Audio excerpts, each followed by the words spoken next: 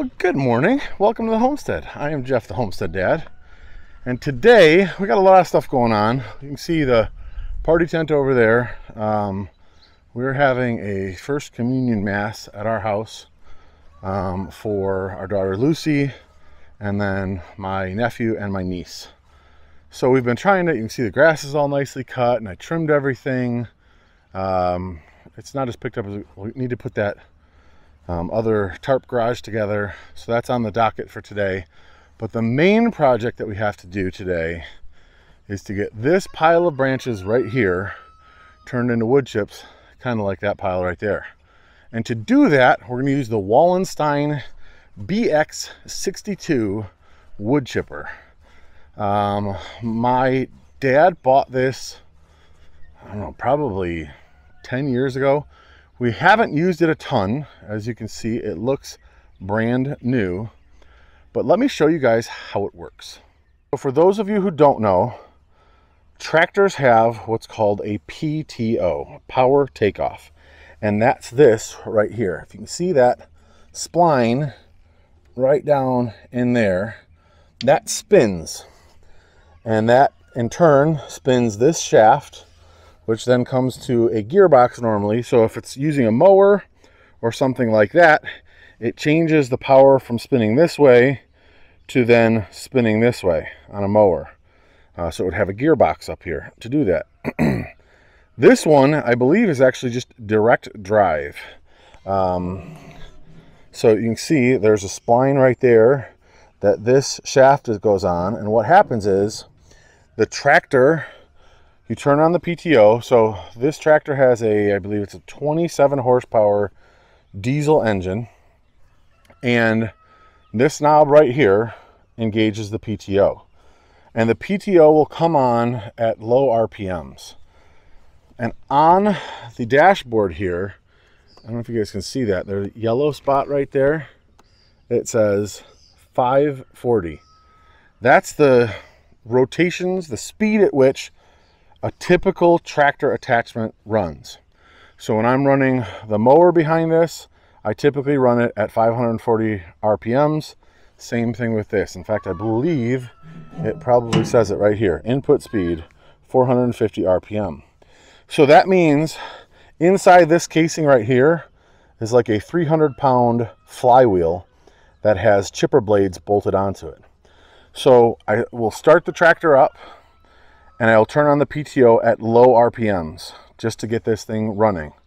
And then I'll gradually use the throttle lever here to ramp it up to 540 RPMs, which will then in turn speed that up faster and then speed that up faster. And when it gets up to speed, you can hear it's loud.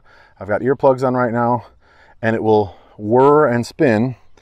And then what you do is you take these branches and you push them in here, and it will go into the flywheel and chip up.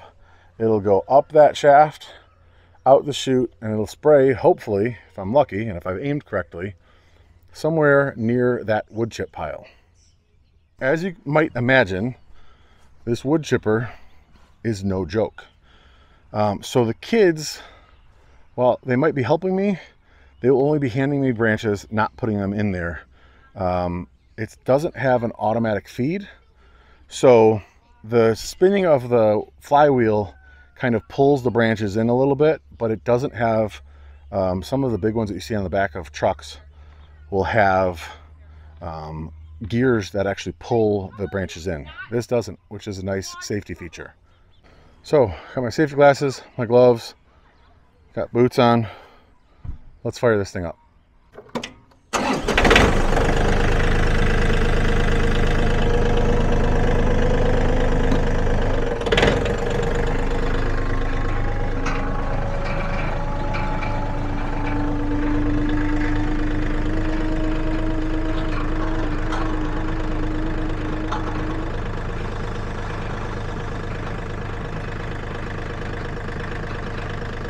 Put it on the ground so we don't have to worry about that. And now I'll go ahead and start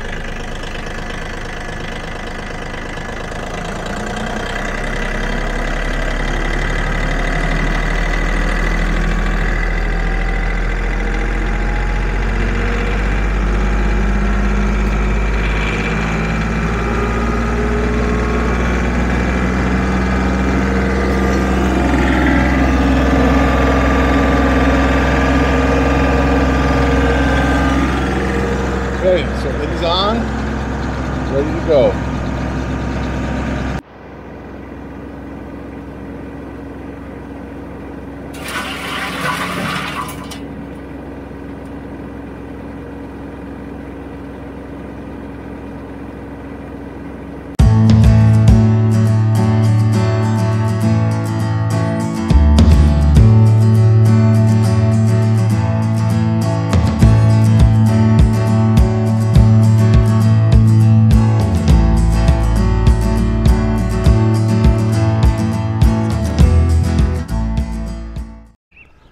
Okay, well, I took a little break. I'm changing gloves.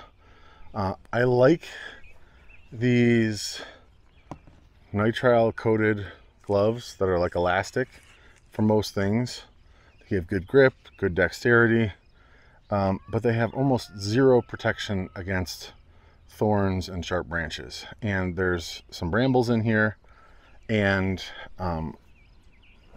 Russian olive, while they don't have thorns per se, like their branches start off as thorns and then grow out into branches. And I got tagged right here in the joint right there, and it just stung for like 4 or 5 minutes, like a bee sting almost. So I'm switching over to these. Have a little bit of elastic on the back, but some leather protection on the front. Hopefully it helps a little bit. If all you had were bigger branches, this would go a lot faster. We've got a lot of grapevine, and you can see kind of over here, the grapevine just kind of gets shot out. It maybe gets shredded a little bit. The branches that actually have wood get chipped up, and this actually probably works better with inch thick and up. We've got a lot of less than inch thick stuff in here, but it is what it is. I think this will do up to 8 inches. It's either 6 or 8, I can't remember, and I think it's 8. But I took a little break. It's hot out, got some water, gonna get back after it, and hopefully get this done here pretty quickly.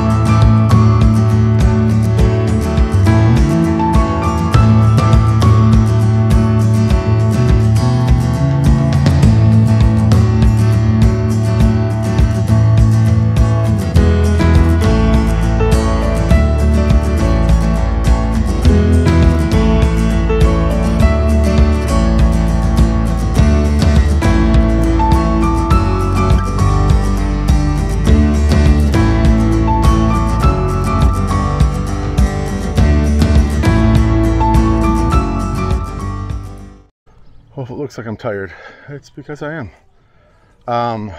So, got the job done. Obviously, like I said, the last time I used this, it was so much easier because we just had big branches. We'd throw them in, go grab another one. Throw it in, go grab another one.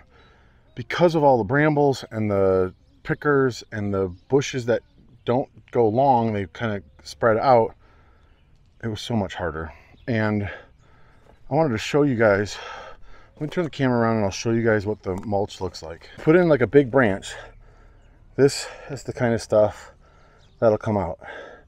You know, it's not super fine, it's just big chips. But when you put little stuff through, it just kind of shreds it a little bit more. You can see where the big branches were. I put those spruce, or the spruce branches through, and they just kind of, again, shredded it. So all of the a lot of the brambles just went straight through without getting chipped up. But if you have big branches, this will be what it looks like.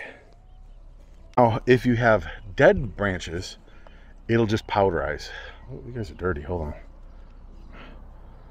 It just turns into powder, and it's miserable because I end up breathing it and blah. So, got this done. It took longer than I hoped it would. Got to go finish putting up that other stuff, getting ready for our first communion. But hope you guys enjoyed it. If you have any questions about the chipper, let me know. I think they have a BX, or at least they used to have a BX42, which was slightly smaller, maybe 4 inches, and this is 6 inches, something along those lines. This tractor, I think for this, they suggest like 35 horsepower and above, or 32 horsepower and above.